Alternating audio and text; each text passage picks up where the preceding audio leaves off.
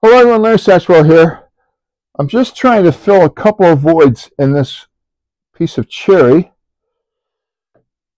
Jacob's birthday was this week. Turned 3 years old. He was born 10 weeks premature, but he's catching up fast. His language is really coming along, and what he had stored up before he could talk, he was a late speaker, but it's amazing how quickly he's catching up. So I'm going to make him a growth chart. Both of his grandfathers are over 6 feet tall, so maybe he'll be 6 feet. This board is a little short, actually. It's 5 feet tall, but I mean, he's already, I don't know how tall he is right now, but he's got to be over 2 feet. So I'm going to start this probably at 18 inches. I've just been filling a couple of voids here, and I just noticed another one with my Starbond black CA glue. CA glue is a form of, I guess, probably a form of epoxy. I don't know. But anyway, this black fills it in. This piece of cherry is a terrible piece of cherry, but this was taken off of Jacob's great-great-grandfather's farm with the help of his great-grandfather supervising and the help of Karen's brothers helping me. It was a dead standing cherry tree. I've had it a long time, and I know you've heard me say this before. This might be the last piece, but I've been cleaning up a lot. This is the longest piece I have. I may have a few scraps around, but this is really a terrible looking board on the back. It's got all this, it looks like termite damage or ant damage of some kind. It's got a terrible thing right here that I'm going to have to fill in. But this is the back side. It's got all this sapwood on it. But the front side is remarkably in good shape. So I put a little tight bond in there, let it set up a little bit. And this is an accelerator, so you don't have to wait for it. There's tons of these boards on the internet, how to make them on YouTube. You can buy a template for $100 if you're going to go into multiples. But neither one of these edges is clean enough to run on my new jointer. They're both all live edge, and it would take multiple passes to get this to a straight edge. So I'm going to take it over to the table saw. This is half of my Bora system for breaking down large pieces of plywood, and I'll run this along the fence. I was hoping to hold it down with just one roll of tape, but it's not working. Evidently this has a little bit of a bow in it, so I'm going to use two sides. I don't want it there.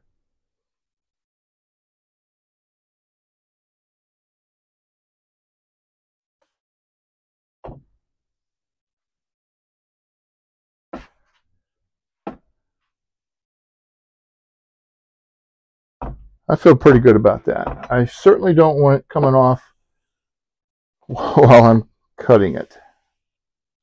So I'm going to take this over to the table saw, rip a straight edge here.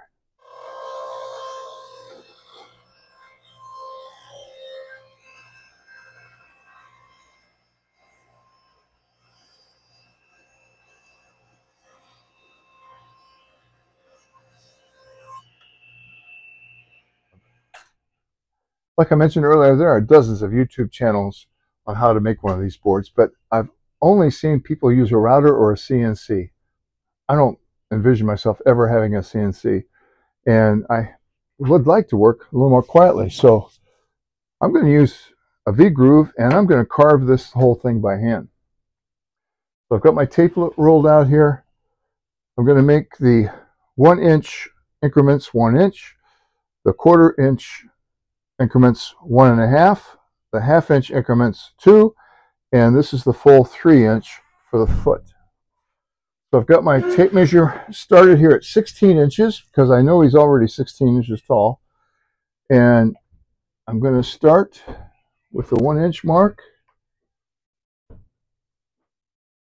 and proceed.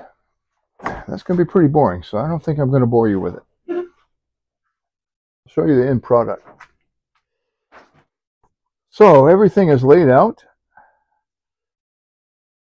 I have my leather strap here. I've sharpened this not too long ago, so I'm just going to drop it here a few times. I'll keep it sharp.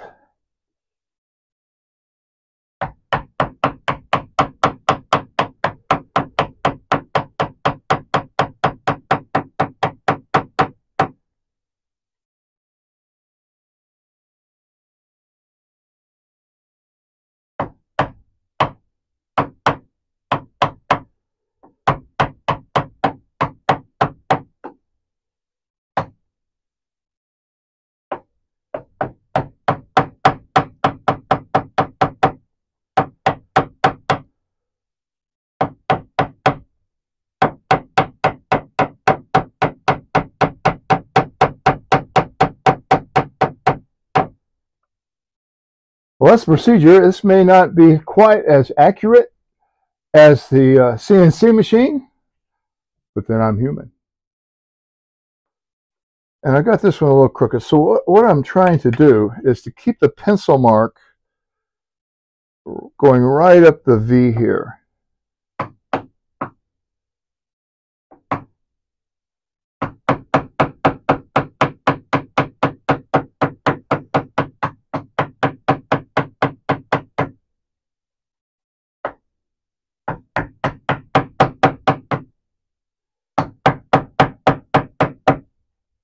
And it will break off pretty cleanly.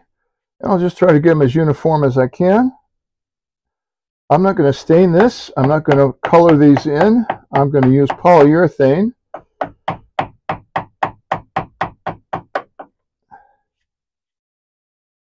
And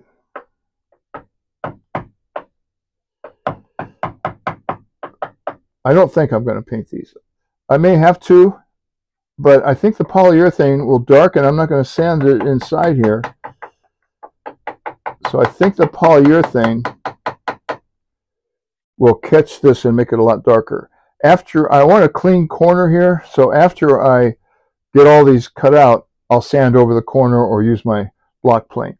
This is not the best piece of wood. It's got some water damage down here. It's starting to rot right here. The backside looks horrible, to be honest with you, but it's kind of rustic looking, and I think the added hand carving here will keep that rustic look going.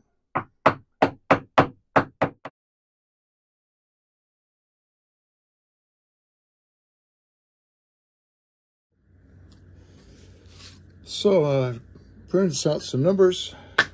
Instead of carving them, I'm going to use this maple.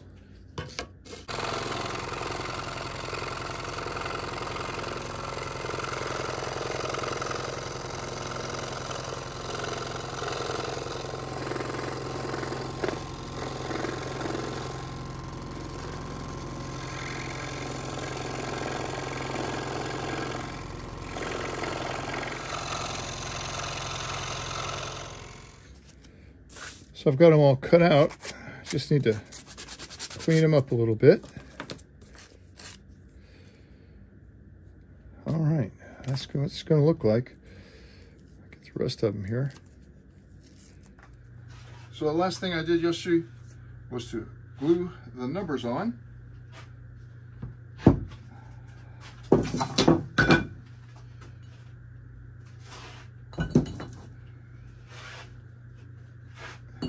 And I just got back from Lowe's. I got some polyurethane. Wow, the water-based polyurethane is $25 now. I've got the oil base. I'm going to brush this off real well.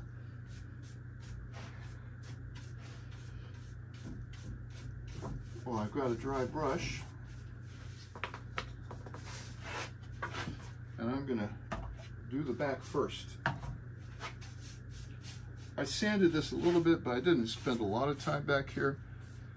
I stabilized these cracks, but I'm going to put this coat on. This is where it really pops. And I think this is the best utilization of this board I could use. It is really soaking this up. I can put another coat on in about 3 hours, 4 hours, depending on the humidity in here. But it's pretty dry today. Could have done this outside, I suppose, but there's a lot of pollen in the air. So this is where it should really pop.